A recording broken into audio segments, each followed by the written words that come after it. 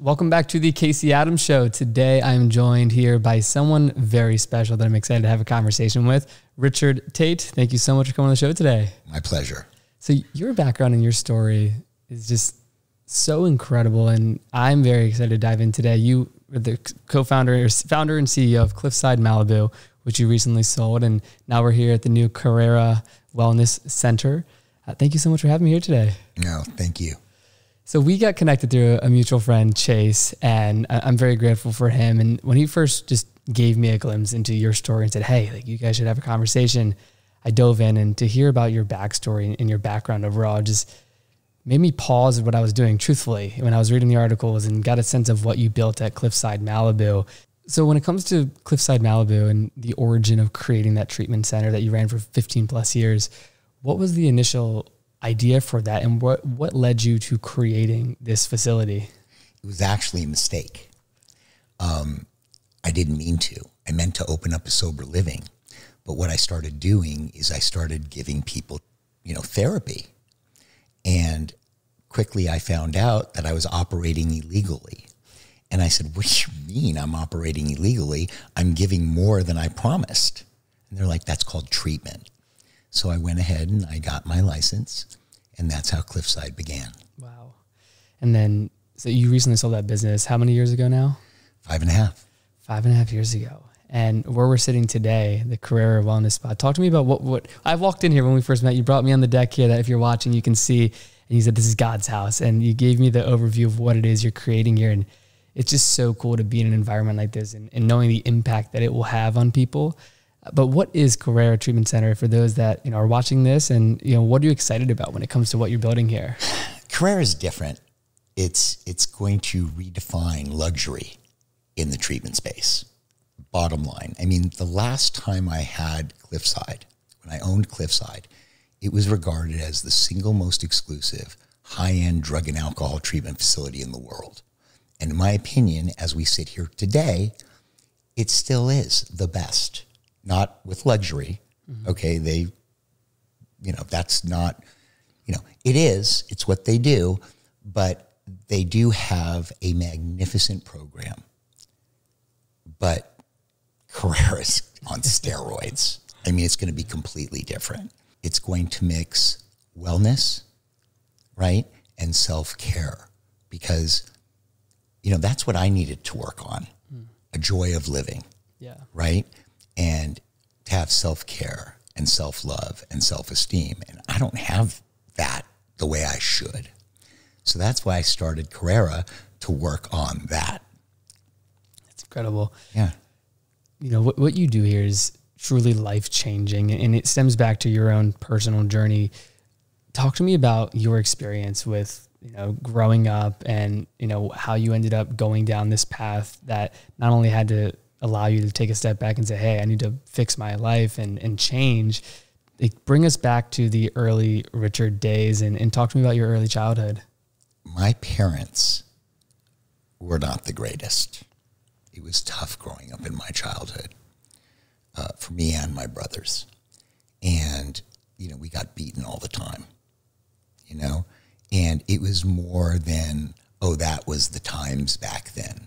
These were real vicious beatings for all three of us. And there's only a few ways that people become addicts.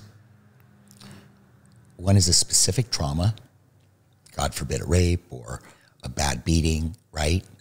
Or somebody dying. The other is a continuous trauma. And that's what this was. It was constant over time, not getting your needs met as a child. And, when that happens at some point in your life, and for me it happened at 5, it's too scary to think, my parents are idiots, or, they don't care about me, right? Because they're responsible for your safety. They're responsible for shelter and protection and feeding you, and you're 5, right? Yeah. You need them. So you can't think that. So what you do is you internalize, I'm bad. And it keeps happening, right? And over time, that gets solidified. I'm bad, I'm bad, I'm bad. So pretty soon, you've got this 45-year-old man who's operating in his mind, I'm bad. And he doesn't even know where it came from. And so I refer to that as a continuous trauma. And then, of course, there's the people that get addicted to prescription drugs, right? Yeah. And then they're going doctor shopping. And after all the doctors cut them off, they're now buying it on the street or over the internet, right? And that's how people are dying right now in this fentanyl epidemic. Yeah. You know, it's speaking on that, like fentanyl epidemic, and you've seen a lot over the years of not only your personal journey, but dealing with clients that you work with. Where do, like, when you think about the problem to this, it's a hard problem that you're facing. And speaking on fentanyl and just sort of a gateway for younger children, teens that are then experimenting with drugs and then, you know, ended up getting addicting. Like, where does this start? When you think about, yes, you talked about the different types of addicts and how it is created in the early days. But for you, like, when did you know that you needed help? And what did that process look like for you? And prior to Cliffside, like, where did you go and who did you talk to in your life? So when you think you're bad, okay, it evolves into I'm a piece of shit, okay? And when that happens, you have to self-medicate. You just do, because you're bad, right? And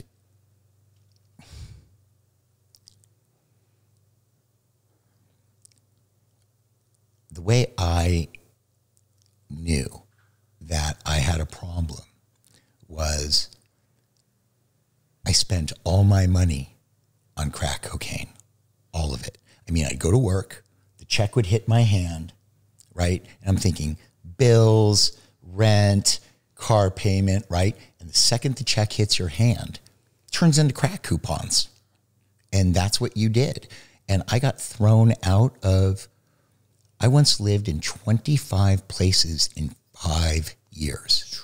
That blew my mind. And the only way I realized that was when I got sober, I pulled my credit and I made all my amends. I paid for everybody. You know, it was like, at that time, it was $300,000. I had nothing. And it took me a couple years to pay everybody back because it wasn't my money. Wow. So how long have you been sober now? 20 years. 20 years sober. Yeah. When you speak about, you know, get a paycheck, you're going from thinking about paying rent to then their crack coupons. Right. When was the first time that you got into heavier drugs? And when you were growing up, was that something that you were personally around? When you talk about parents and they weren't the best, just talk to me about you know, you hear this, at least I heard a lot growing up. I come from a very small town in Richmond, Virginia, and I had a lot of friends that just got very heavy into drugs. Some of them are still there. And obviously I lost touch with them over the years. And then even someone like my brother who ended up having to get sober and go to, you know, down to, what am I blinking? Alcoholics Anonymous, AA, and seeing that, and in a small degree, not only with my brothers, but my friends, you heard this word gateway a lot. Like, oh, it's a gateway drug, whether that's marijuana or alcohol. And I want to hear your thoughts on that. Like in the US primarily, when you hear the word gateway, oh, that's a gateway drug. What are your thoughts on that? And what do you think the mindset around drugs, alcohol are here in the US, and how has it changed over time? So in my opinion, and a lot of people who know better, certainly not the general consensus, there is no gateway drug. Pot's not a gateway drug. It just isn't, right? Let me say it this way. You know how they call opiates painkillers? They work better on emotional pain than physical pain.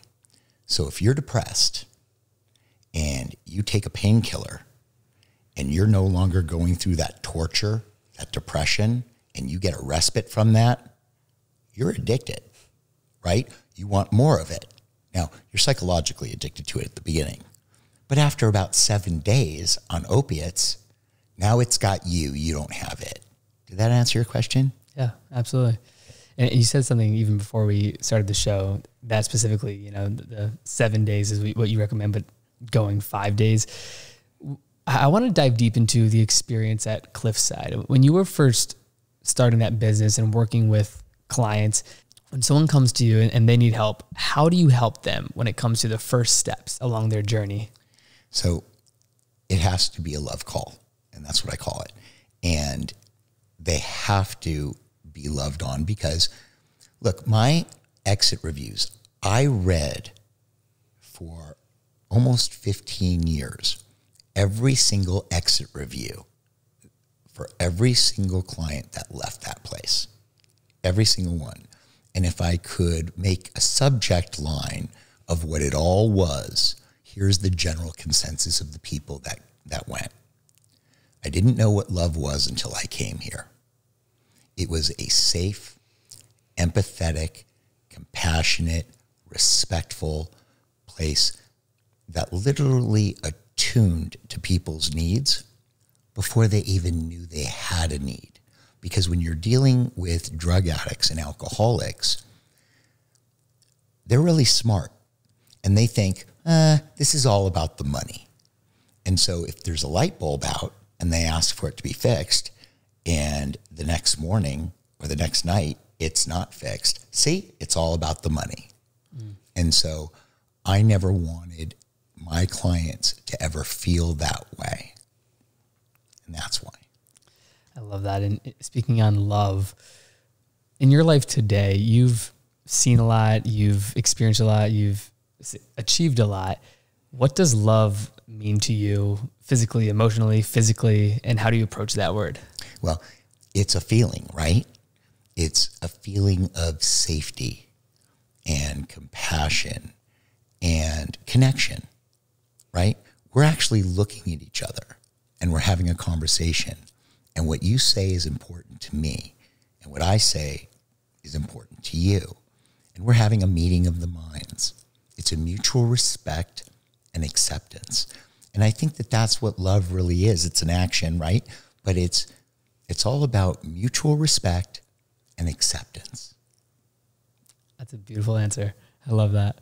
Thanks. So I've interviewed a lot of entrepreneurs on the show, and you know, we were talking before about when you sold your business, you approached the first 100 days with a different degree of confidence and effort.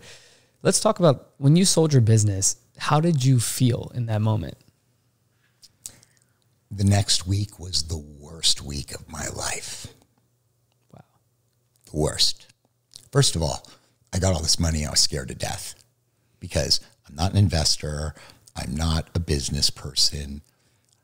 I give people back their families. That's what I do. And so a lot of people make the mistake because I was successful in this one thing, and this is my one thing, that I know about all things and that I'm competent in all areas, and nothing could be further from the truth.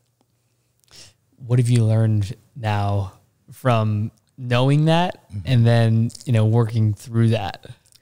Oh, I learned that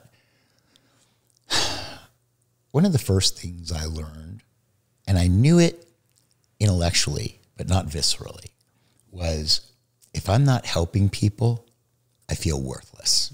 Like I have no purpose. Like when I tell you this is the only thing I'm good at, I'm not being self-deprecating. This is what I'm good at, right? And so if you're one of the best in the world, and that's not my opinion, that's what I've heard, right? If you're one of the best in the world at something like giving people back their families and their loved ones, and you don't do it, you're a dick. And, you know, if this is what I do, you know, then get back to work and do it. I sense so much purpose since they walked in here, from, you know, talking about this new place you're creating to now what you're saying. Have you always had purpose in your life, or when did you really feel a sense of purpose, and when did that begin? I think I felt a sense of purpose when I opened up 15 years ago. You know, I told you that I was in a sober living, yep, and I wanted to give back and do the sober living, but I wanted more, right? Because the way I got sober was in sober living and with therapy. So my idea was to do a sober living and give them therapy. But like I said, it was treatment, and I had to get my ticket.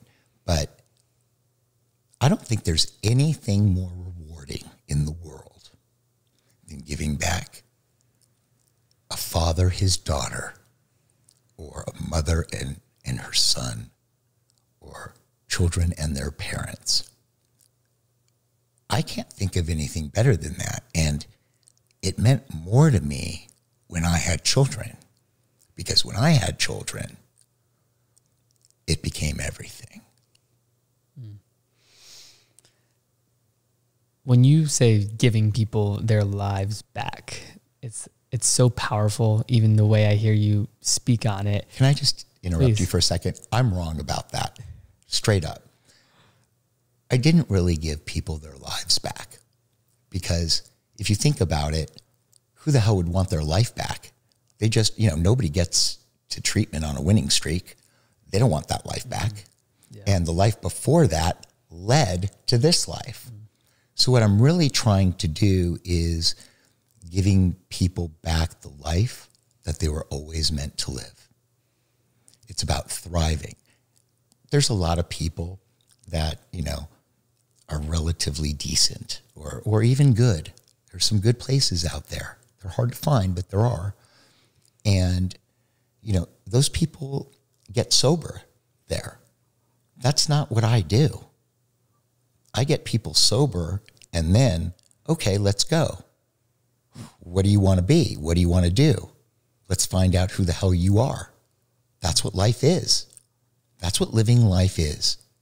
To find out who the hell you are and then just do it to the best of your ability every single day. For me. Yeah, absolutely. I want to bring up, you talk about finding out who you are as a human, and a lot of entrepreneurs watch this, or aspiring entrepreneurs, people that are also dealing with things, whether that's being an addict or they've lost everything through a bad business dealing. What do you say to someone that is completely lost, that has no direction in their mind, and they just have no clue what the next step is? And that could mean for addicts or for anyone that just feels lost in life. And you've seen a lot, and I'd love that perspective from you. You don't need to know. You don't. Sometimes you don't have the answers. There's a gift in living life with unresolved problems and just being in it and having faith that you're going to take the next right action after the next right action until you get to where you need to be. I didn't have the answers. That's not how I live. The way I live is I start thinking about what I should be doing, right? And then if I feel like a warm blanket come over me, then I know I'm on the right track, because I feel the pull, right? And when you feel the pull, you go that way. That's just the way it works for me. Yeah. When you first became sober, who or what was a mentor in your life? Who did you have personally in terms of a group of people, or your support system? What did that look like when you were first getting sober? Well, first, I started going to AA, and I went to AA for 3 years. And it took me 3 years just to get 30 days. Wow. That's how bad I was. And then I went to a therapist, and her name was Margie. She's no longer practicing. And I went to her every single Friday. And after 11 months, she looks at me and she goes, "Richie, are you getting anything out of this?" And I said, "No." And she says, "Well, then why do you show up every single Friday on time without fail?" And I said to her, "Because I'm slow. but I'll get it. Eventually, I've been here before. And that was it. After I got it, after about 15 months, I gave her a hug and I thanked her for her service. And I told her that I think I need a man going forward to show me the way because I had no modeling, none. And then I met John.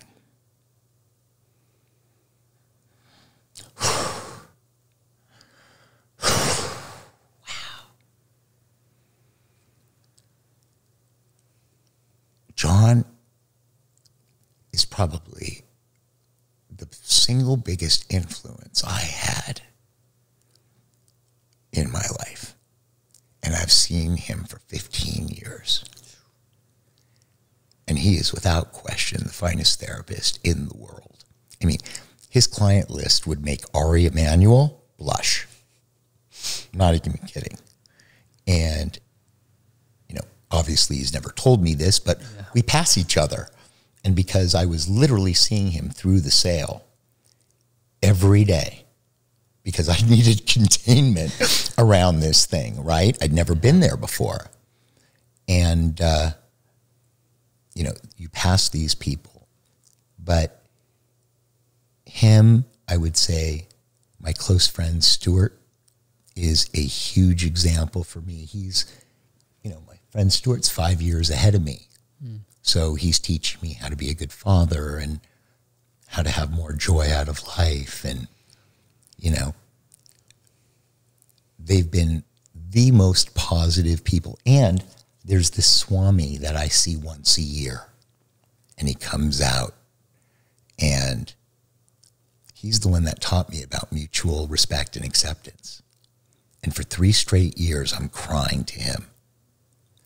And I couldn't get my head around making money off helping people.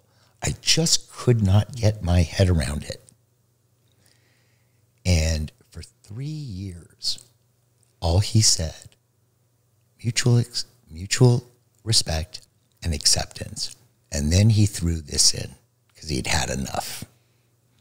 And he said, "Hey, Rich, wouldn't the world be a better place if everyone helped people for a living?" And that was it. It clicked. And from that moment on, I wasn't just existing. I understood that what I was doing wasn't bad. What I was doing was actually good. And the second I made that switch, it was on. That's incredible. It's interesting how sometimes one thing from one person just can completely change your perspective on something. Right. I know we were talking before, but when I interviewed Larry King, one quote that's really stuck with me through the years, I interviewed him when I was 19. So I was 19 years old. He was 87. Right. And, he talked about this idea of just, you can't learn anything while you're talking, right? And it's just idea of embracing being a listener in every conversation, in every walk of life. In this conversation, to a call with your mom or friend or at a dinner. And I've embraced that so much just in terms of my show and my approach to life. And I think that's so beautiful to hear that with what your friend has told you and how it really made you just completely change your framework of how you view money and helping people. But it's even better than that. I took that and applied it to my people, right? I have 24 right now. We're not even licensed yet. I've got 24 of the finest people in the industry. Not debatable. I mean, they're the best. And I don't hire anybody who's not by miles smarter than me, right? And so these people are, I've been out of this for 5 years. So there's certain regulatory changes and there's changes in every environment, right? And I sit there and listen to these people all day long. Like, they're teaching me because those aren't my skills. My skills are putting the best people in the world together, building a culture, telling them what we believe, right? Making certain we're all on the same page, rowing in the same direction. And I think my listening skills have improved over the last 3 months that I've been with my people because not only are they the smartest, but they are the most loving souls on the face of the earth. All of them. Because if you're not a lover, you don't work here. Yeah. That's beautiful. You've obviously, when it comes to hiring and working with people, you've learned a lot. If you were talking to your younger self about, from a business perspective or just life perspective, what is the best way to work with people and to build a culture in an organization? You just set up your beliefs, right? So my belief is, if you feel bad and you've been treated like garbage, or you feel that you've been treated like garbage, well, how do you get that back? Well, you love them, right? And you teach them self-care and self-love, because what comes from that is self-esteem, right? I've never met an alcoholic in my life that wanted to kill themselves with drugs and alcohol who had self-love. Not once. And by the way, I've treated thousands of people, and I might have a handful of people that were as bad as me, but nobody worse. And that's not, it's not a contest, but I've been up 13 days in a row without food and sleep, right? No way. Oh yeah. 13 days in a row? My average was 6 to 8 days awake. I mean, I used to eat a Big Mac once a week just to keep myself alive. So if I could get sober, then anybody could get sober. Wow. And the way I got sober was the love and kindness of these two therapists. I got a good foundation in AA, even though it didn't work. You can't do something for 3 straight years and not get anything out of it. AA is great as a community, but it's a support group. It's not treatment. It's not for everybody. Yeah. Wow. When you think about your past, I want you to help me understand the depths that you were living in at one given time. When you think about your rock bottom in life through it all, what does rock bottom mean to you, and what was going on in your mind during that time? Well, rock bottom for me, the first time, was I ran out of money.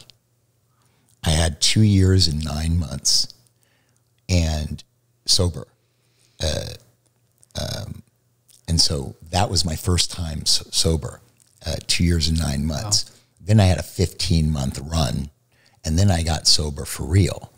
And I didn't run out of money the second time. Okay, so there had to be something different. So what's different? Well, if you hold drugs and alcohol as the most valuable thing in your life, because it's medicine and you need your medicine, right? If you hold this thing as being the most valuable thing, then you have to replace it with something of equal value or greater. And for me, it was, there's nothing to get, there's only to give. And so that was my thing. I wanted to live like an elegant man. I didn't know what that was, but that's what I wanted. And I knew that you cannot focus on your own problems at all if you're helping somebody else. You can't. And so for me, my head was chewing on me constantly, just suffering. But when I helped another person, I wasn't suffering, and I was useful, and I got really good at it. And that became very fulfilling.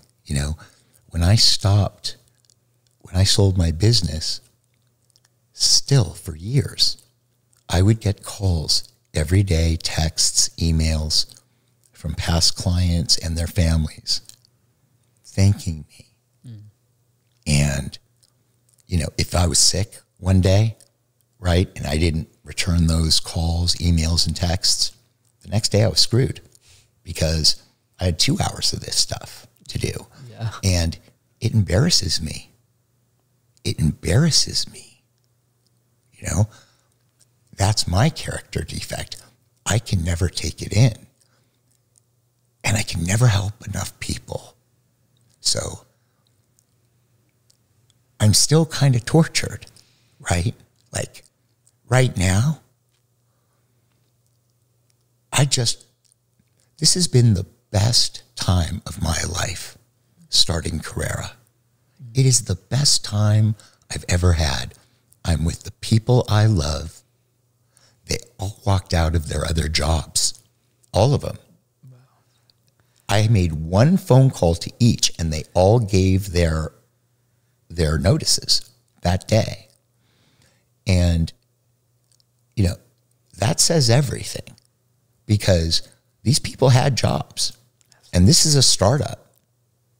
And there's not one of us that thinks this isn't going to be the finest treatment facility on the face of the earth. Not one of us. We all know it. We thank God in advance.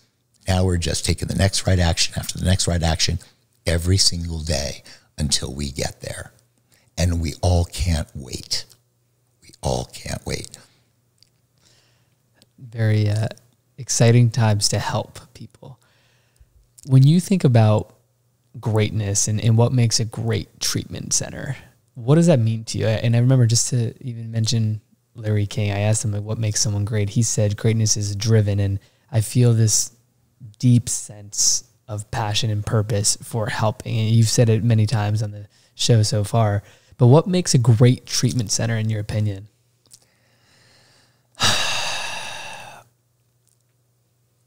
I would say, well, let me answer it this way. Last time I had 83 high luxury beds. This time I'm going to have 18. That's it. It's never getting more than that. 18 private rooms, en-suite bathrooms. Think of it like a velvet rope at a club, right? Where everybody's in line and only a few people get to go in. Now that sounds horrible until I finish the sentence, which is 100 calls a day will come in. One will be able to afford Carrara. So what are we going to do with the others? I just bought a center with 24 beds that we will be getting the license for any day. And I've got in-network contracts, applications that will go out the day we get our license. These are people that, for this particular center, will only have HMO policies, right? So when you take a brand and you funnel all the rest down to these affordable treatment centers where you can actually treat the masses, people that are grinding every day, good people working every day, but, you know, most are paycheck to paycheck, right? These are the people that I want to help. Okay. So did I answer the question? Yeah, absolutely. Okay. Well, I think it's, and there's these paths of what greatness is to help certain groups of people. And I'm curious, right, from the business standpoint, and let me know if we can or can't go in this in depth. When it comes to a client coming here, what about the exclusive access, again, like creates that greatness in terms of the one-on-one approach, the other people that are sharing this space? I'd love to just speak on, obviously not specific clients, but just the client interactions and your experience working in this small group atmosphere with clients overall. So I believe that when people get here, they're sick, not bad. So there is no punishment. That's ridiculous. Okay? I want people to experience a comfortable, caring, compassionate existence here, right? And remember, we're also going to be teaching them self-care. So can you imagine waking up to that, right? And then walking down the stairs and taking a walk on the beach. There's no one on that beach. It's like the best beach in Malibu, right? And before 11 o'clock, there's no one on that beach, right? And there's nothing better than taking a walk for a half hour on the beach, first thing in the morning, with your feet in the sand, grounded by the energy of the earth. Trust me, I know that sounds weird, but it's a thing. Absolutely. And you get grounded and you've moved your body and you're out there thinking, right? And then you walk up the stairs and, I mean, that starts your day, believe it or not. You don't have bad days after that. You just don't. It's almost impossible to have a bad day in this house. Seriously. Yeah. I mean, I've had a lot of houses, but this is the only house I've ever owned where I wake up in the morning and I've never been upset. Not once. Nor have I ever wanted to live anywhere else. I don't care, okay, where it is or how big the house was or what the area was. This is the only place I've ever been at where I feel completely serene and comfortable. So when my children asked me to come closer to them, and I got a sweetie little cottage next to the family home 4 minutes away, okay. I didn't know what to do with this place because it's 35 minutes or 30 minutes. And, you know, I've got young children and they go, "Daddy, come." That's what they say. Yeah. And then I'm like, you know, if it's traffic or if it's the summer, it's like hell. So I turn this into what will be, without question, the finest treatment facility in the world. That's powerful. Yeah. I want to talk about your life today. You say waking up here especially, can't have a bad day. What are some daily rituals and routines that you live by today? Because obviously your life has changed so much over the years of being sober, and you know, you talk about whether that's selling a business or just embracing this new life that you've created and what you're building. What are some daily habits that you live by and rituals that are important to you? You know, there's not a lot of them, okay? Or it seems like there's not a lot of them. But what I do is I wake up every morning at 5:30, 7 days a week, because it's easier to wake up every day at the same time than it is 5 days a week or 6 days a week. It's just, if you do something for 21 days or so in a row, it's habitual, right? You don't even have to think about it. So I wake up every morning at 5:30 and I move my body, I work out, and then I take a shower, and I like to do my stretching in the shower. Okay. Right. So I take these long showers. I know everybody hates me, but I do. That's my thing. I take a long shower and I do my best thinking in the shower. I mean, if I had a nickel for every time I've jumped out of the shower and written something down on a pad soaking wet, or talked into my phone or sent an email so I wouldn't forget, I'd be living in Lower Bel Air. I mean, it's constant. Sometimes I get out of the shower 3 times. Wow. Right? And so I need to take a long shower. But that works for me. And then I get up and I work off a list. You know, at the beginning of the month, I put in everything that's important, everything that I have to do first, and then I build my life around that.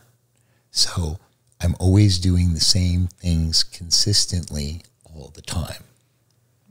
And one of the things that I'm really proud of now that I picked up over the last 5 years that I didn't do when I owned Cliffside is the food. So for example, when you come to Carrara, it's going to be, I studied like the blue zones. Yeah.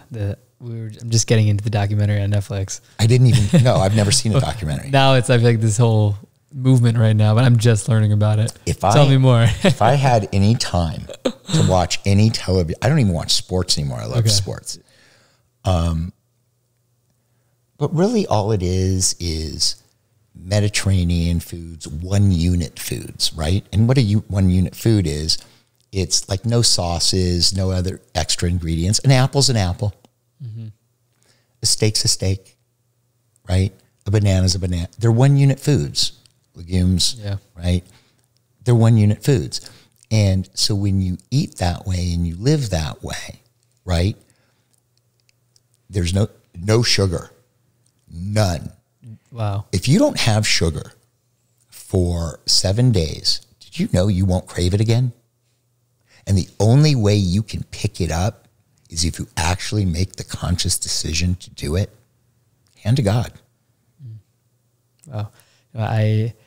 My fiance is a nutritional she went through this nutritional health school program, and we're very, very low sugar. She's no sugar, low carb, the whole thing. Right. I grew up in a household where it was just snacks and sugary foods, and just when I reflect on my early childhood, it was just not a good environment in terms of the nutritional aspect of things. But over these last 5-6 years, quite the opposite. And it's interesting where I still crave, sweets and all that stuff, but I'm also very active. And like last year I ran my first marathon, and this was this huge mental thing for me to not only accomplish, but just taking health seriously as someone that's 23, business owner, entrepreneur. And it's interesting how, as you said, like stopping to do a simple thing like eating sugar. I did this program called 75 Hard, which was created by this incredible entrepreneur, Andy Frisella. You'd probably like this. So it's a program where you have to do 2 workouts a day. One has to be outside, both for 45 minutes, no alcohol, no cheat meals, stick to a diet, read 10 pages of a nonfiction book, take a progress picture. And that program has become not a fitness program at all. It's truthfully a mental toughness challenge. And I've done it a handful of times now. First 2 times I failed. Now I've done it a couple more and I've succeeded. But it just talks about this idea of mental fortitude. And the creator, Andy Frisella, I've been fortunate to become friends with him, and I learned from him over the years. And this idea of mental fortitude, you said something earlier that I want to bring up, which is it took you 3 years to go on that 30-day streak of being sober. Is that correct? It took me 3 years to get 30 days. 3 years to get 30 days. What changed for you when it comes to the mental fortitude to say no and commit to that decision? And how does that mindset bleed into other areas of your life? I wish that was the case. Nothing could be further from the truth. I've had more sobriety dates than there are dates on the calendar. I was the single biggest hopeless case in AA that I know. And I've been to a lot of AA meetings, not in years, okay, but a ton. And out of all the, let's call it 300 for ease of math, for all those 300 sobriety dates, prior to this last one, I realized that there were 4 effortless ones. So let me explain what that means. When you get sober, every second feels like an hour, and every hour feels like a day, and every day feels like 2 weeks, because you're struggling and the drugs are calling you, and you don't have it, it's got you. And this last sobriety was effortless. And I looked back at it, and I look up and I'm like, okay, this is it.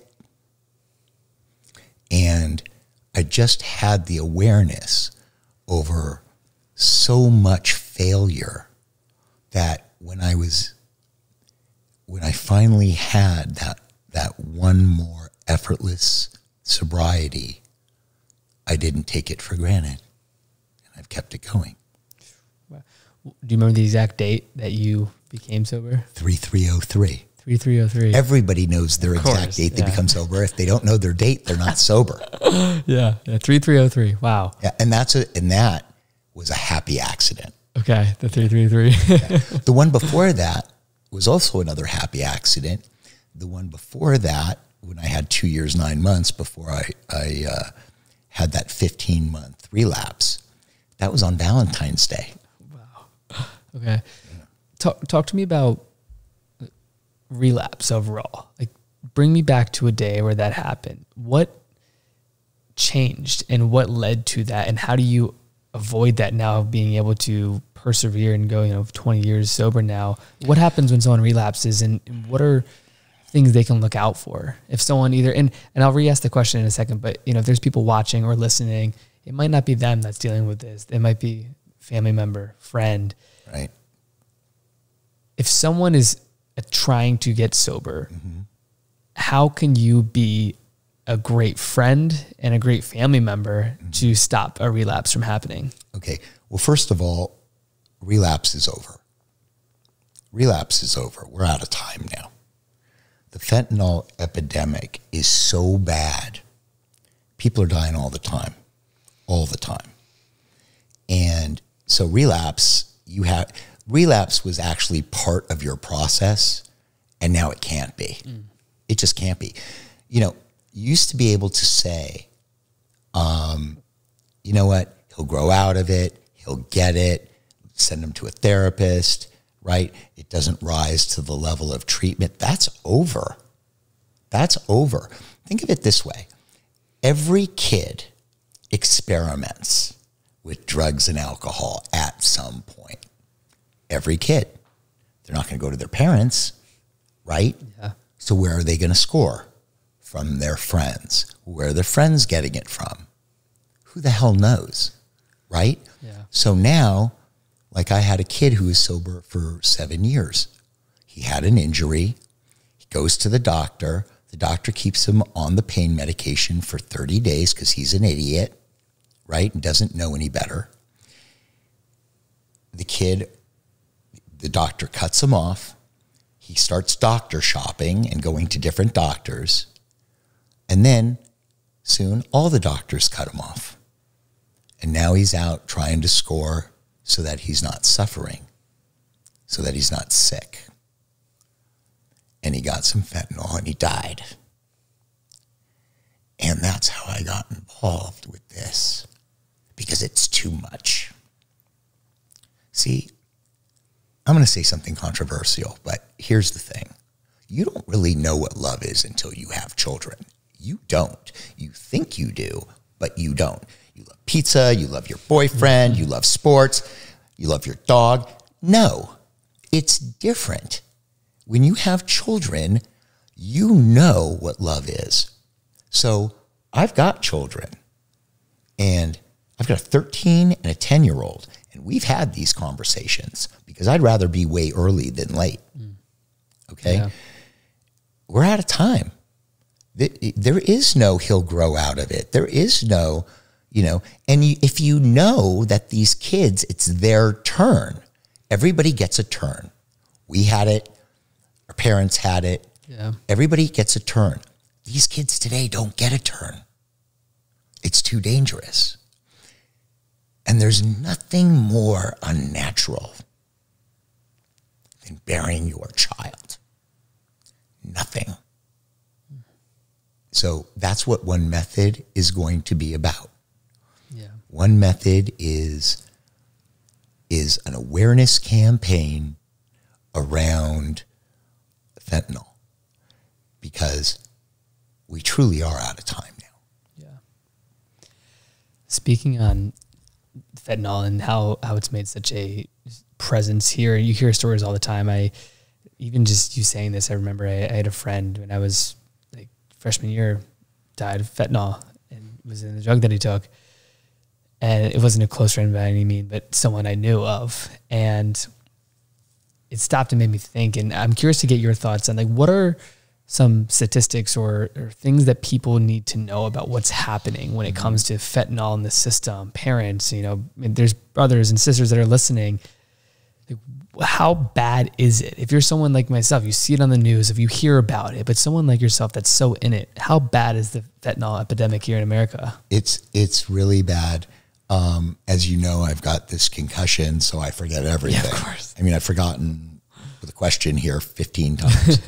But I seem to remember, and don't quote me on it, I think 120,000 people a year are dying from this now.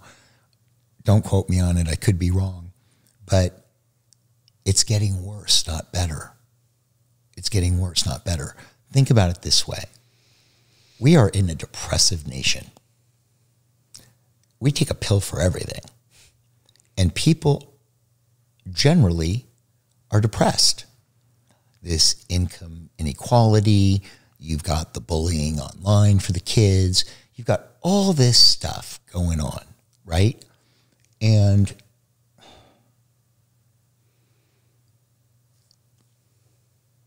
everybody gets a turn. Yeah. It's a powerful message. So this awareness campaign, I have a handful of questions before we wrap up here today. When you think about the future of what you're building here, what excites you the most?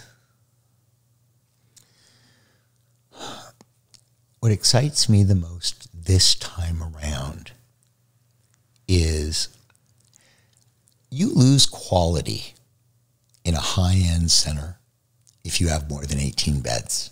You just do. There's only so many top-notch people, right, in the industry. Yeah. Right? And so if you have more than 18 beds, you lose the quality. So what excites me this time is helping everyday people, okay?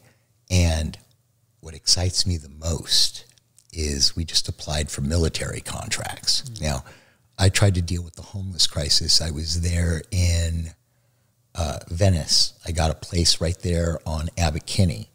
And every morning for 9 months, I walked the streets. Every morning. Wow. And I made friends with a lot of these people. And I bring them breakfast. And I talked to everyone who was anyone helping the homeless crisis. Lhasa, Dr. King, who's fantastic. That's who you should have on your show, Dr. Cooley King. Okay. Wow. Okay. What a saint. And all these people that had to do with that. And what I found was if you look at the encampments around town, they're filthy, right? And it's the most painful thing in the world to see how these people live. But then on Wilshire and San Vicente, there is a veterans hospital. And there was these encampments all across San Vicente. Do you remember that? I'm sure I've seen it, yeah, but not too, I can't look at it exactly. There was a difference between those encampments and the rest of them because these were all veterans. Do you know what the difference was? I do not. They were perfect. They were neat. It reminded me of a military locker. Wow. Right? I haven't seen this. These people were buttoned up. Now, there were people inside the gates too. So I wondered what the difference was between, maybe they just couldn't get in, but it looked to me like there was a ton of room. Do you know why those people were outside the gate instead of inside the gate? Let's hear it. They were using drugs and alcohol. Those are the people I'm going to help because those people are one step shy of homeless. So if I can't help the homeless crisis because there's too much graft and everybody's self-interested and all that stuff, that's fine. That's too big for me. I get it. But if I can start treating military veterans, right, then I can stop in some small way this. And I'm right now looking for a CEO to replace me, right? I'm not an operator. I'm an entrepreneur. I am I don't think there's anything more romantic than building something from nothing. Nothing. That is the most romantic thing on the face of the earth, right? And, I'm looking for a CEO that is going to help me build 1,000 military beds and 1,000 1,000 in-network beds. So remember, Wow. I've got 18 high-end beds. Yeah. But what I'm doing is I'm building a brand that is so great that people call and I can funnel them to what they can afford and what they can reasonably deal with. And by the way, Carrara and One Method and the rest of they have the same treatment program. So it's just not going to be massages and Reiki and facials and wraps and scrubs and all the things that a wellness spa includes, which, by the way, there are none of those, okay? You'll see in about a year, everyone will be using wellness in their title. And most will have a problem with the word spa because it seems so elitist. But you know what? I wouldn't go to, the Salvation Army. The Salvation Army helps so many people. It is so great. But I'd rather be loaded. I don't mind saying it. Yeah. I want to live a life that's worth living. And that's what we do. We give you a life. We teach you and gently nudge you. And sometimes not gently. Okay? Whatever you need. But we move them to thriving. Because if you're not living a life worth living, then why not be loaded? Right? Absolutely. I love that. I want to touch on, because there's a lot of entrepreneurs, founders, maybe future CEOs or current CEOs that listen to this. What do you look for in a CEO that you're looking to hire? Maybe one comes from this, who knows? But what do you look for when you're looking for hiring a CEO? I'm sorry to interrupt you. Actually, I don't look for a CEO. I use a place called Korn Ferry, and that is the biggest headhunting firm, right, in the country. And I met the head of their healthcare division to find my last guy. Well, he tells me, I'm sorry, my godson is really bad off, and can you help? And I say, yeah, send him. Your money's no good here. I'll take care of it. And we give him back this kid who is perfect, right? And so we got so close over that. He was so grateful. He actually moved to Malibu to be close to me. He's right around the corner, and I've moved, right? But we're very close. And I called him and I said, it's time. Go get me another one. But this time, we're going to do those two things that we talked about. But I was with my son last week, 10 years old, and I see a woman laying, not on the bench, but on the floor where the bus stop is, with all her stuff and a blanket on her. And I pull over, I go, Dami, I'm going to be just a minute.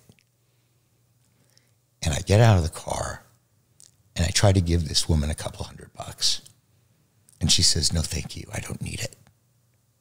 And now my throat starts to close. And I'm like, please take the money. And she says, I'm afraid I'll lose it. And I said, it's yours to lose. And she said, thank you, but I'm mentally ill. She knew it. I have mental illness. Money isn't my issue. And so I got in the car and I had to straighten up because I don't want to upset my 10-year-old.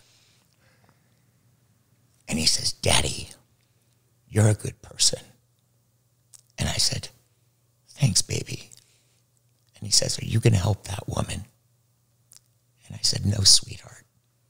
And he says, why? And I said, I can't. And he said, but you help people for a living. Why can't you help her? And I said, because she's mentally ill.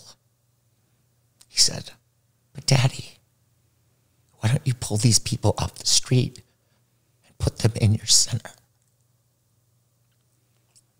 From the mouth of a 10-year-old. A CEO doesn't get to come here and even run our show unless that's part of it. We're going to have 1,000 beds to help the mentally ill. That is powerful. Thank you for sharing that.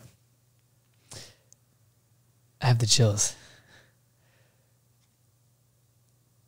When you think about the future here and the legacy you want to have decades from now, what do you want your legacy to be?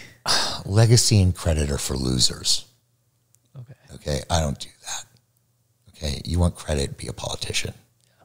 I don't do that. I shouldn't say it's for losers. I give all my credit to the people I work with. All I do all day long is I hire the best people in the world, develop a culture and a program, and then I spend the rest of my day being of service to the people who are of service to the people that we're treating. You know, I had over 250 employees the last time. We were the largest employer in all of Malibu. People think it's Pepperdine, but it's not. They carved themselves out of the city of Malibu proper. So the city of Malibu's all around, but not in this. It's like the goddamn Vatican. Yeah. Okay? It's like right there. And those people would call me all the time and ask me things. Now, they're completely self-sufficient 95% of the time, but 5% of the time they want a sounding board. They want to know my best thinking, right? And when you have 250 people, hell, when you have 24 people, right, it takes up most of your day. Yeah. So that's how I operate. But like I said, yeah. I'm going to hire a CEO. Absolutely. I'm going to be a chairman. And I want to be more of a grandfather this time around. You know what I mean? Yeah. Like, not a parent. Like, the kids start crying. I'm like, later. See you tomorrow. For sure. Yeah. I love that. Well, Richard, before we wrap up here, I just want to say your story and what you're building here is truly not only changing lives, but as someone that gets to have this conversation with you, I'm just so grateful that you exist in this world and that you've committed your life to what you do. Well, this is my first media gig in 7 years. Yeah, and I'm grateful to have that opportunity to share. You made it really easy because I got to tell you something. You're the one who's really impressive. I heard one of your podcasts this morning, and it was on Mad Happy. And Eamon, Raph, yeah. Oh my God, that guy was the most impressive thing. Do you know that I think our parents did it better than our grandparents? We're going to do it better than our parents, and our children are going to do it better than us. And I don't know how old he is, but he seemed young. Yeah, I think he's late 20s. Yeah. Okay. Maybe well, I was on the corner of Crack and Pipe Street when I was 32 and homeless. So if this guy is that age and they're doing this for the right reasons, man, I got to tell you, there are so many shitty people now in the world that when I hear people who are doing things for the right reasons, nobody's a bigger cheerleader for them than me. Nobody. And so I can't wait to listen to the rest of them because that was magnificent. That was top notch. I appreciate it. You're a star player. So thank you so much. And before we wrap up here, once again, thank you so much. Where is the best place for everyone watching or listening to stay connected with you, to learn more about your mission, and to just stay up to date with everything that you have going on? I have no idea. You're going to have to ask my press secretary. We'll be sure to link it down below for sure. Ask Emily. Emily knows everything. Awesome. Well, if you're watching, listening, I will link down everything below where you can follow Carrara, the treatment center, and learn more about it. And Richard, once again. One method, because don't forget, of course, Carrara is going to change luxury treatment in America for sure. But one method is, and the treatment centers that will follow that the CEO helps me scale. That's where the magic is this time. This time, that's the magic. Absolutely. Well, Richard, thank you so much for today. I really appreciate your time. Thank you.